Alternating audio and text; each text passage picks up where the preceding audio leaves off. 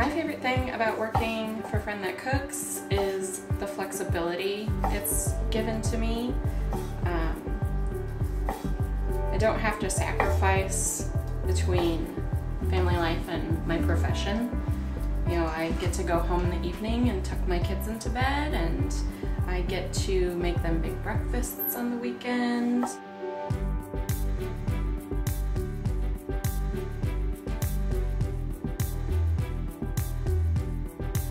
Parties are great because I am not forced to work them, but if I want to take on a dinner party on a Saturday evening, I'm automatically in overtime pay, which is hard to beat. And then there's also events like New Year's Eve, where you can make up to 3 times what you would normally make for the holiday rate for that party.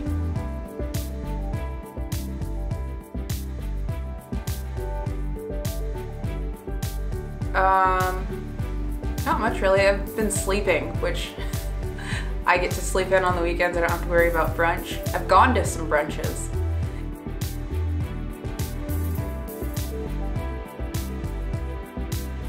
It's not that I didn't enjoy working for these places. Like the food we put out was absolutely incredible, but you're not making your own food. You're making someone else's food and doing the same thing, like again and again, day in day out, just prepping the same stuff over and over, or going through rotation or whatever. Whereas here, I'm making something completely different every day, basically, and it's my own food.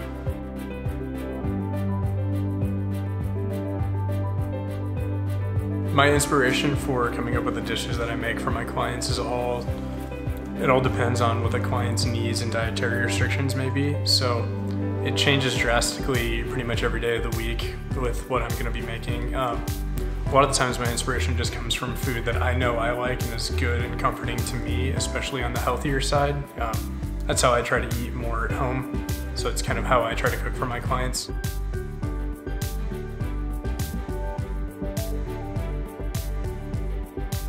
What's different about working for a friend that cooks is the excellent benefits. They're far and above what you can dream for in this industry. They really care about your personal life, your family life, should you choose to have a family. That's just been one thing that's really impressed me, is how much they care about making sure we're taken care of. And they're always there to support us if we have any questions and bouncing ideas. And that's been one thing that stood out to me. You think being a personal chef, you're kind of a lone wolf, but there really is a family there among your coworkers. I like that.